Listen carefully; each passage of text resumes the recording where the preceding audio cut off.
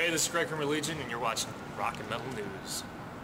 Hey guys, this is Ron from YouTube's Rock and Metal News with the Rock and Metal News update. Fozzy, featuring WWE wrestler Chris Jericho, released a music video for their track Burn Me Out. It's off their last album called Judas, which is now out. Catch them on tour with Adelitas Way, Stone Broken, and The Stir, starting in August. You can check out the video in the link in the description. And Tom Morello of Rage Against the Machine and Prophets of Rage teased new music on Instagram from his Atlas Underground project. He collabs with Skrillex, Bass Nectar, GZA, Knife Party, and more. Take a listen to the tease on his Instagram and the link in the description. This is Ron from YouTube's Rock and Metal News. Thanks for tuning in.